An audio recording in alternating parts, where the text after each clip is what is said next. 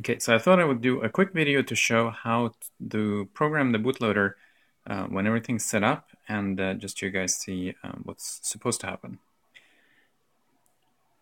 So here we are in the bootloader directory, so we're going to do make.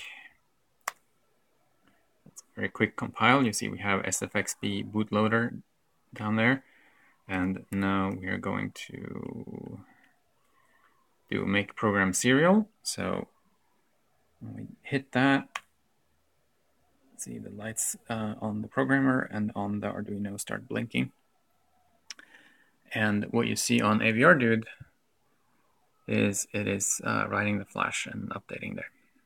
Once it's done writing, it'll read it back to verify that it was actually written correctly. So that'll take about 2 minutes all in all. We have to wait here for a while. You can see the programmer is hooked up with this 6 connector wire that I made here. These 3 here on the right are the power, ground, and reset wires, and the 3 over there are the serial connectors.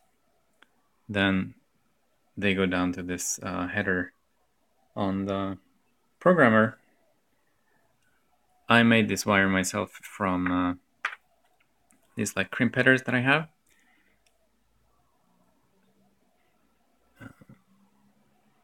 See, it's going. It's almost done writing the flash there. Okay, that's done. Now it's reading it back to verify.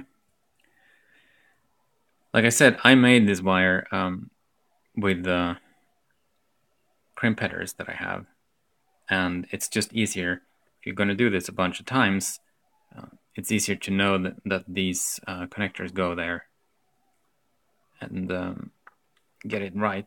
If you don't have those wires, what I used to do was just to hook it up with these like female header hookup wire that you can plug into the connector on the programmer and plug into the headers on the Arduino.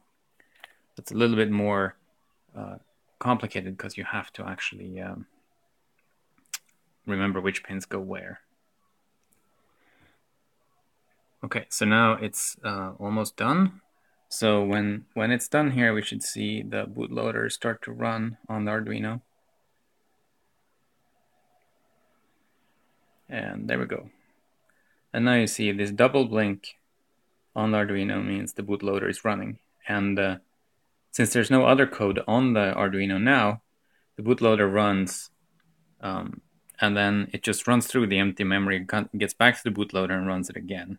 Normally when you have a piece of code on the Arduino, when it boots or when you reset it, it'll blink the LEDs twice like that, wait for something like 2 seconds, and then it'll run the code that's on the Arduino if it doesn't get any commands over the serial line that show that you're trying to upload new data to it.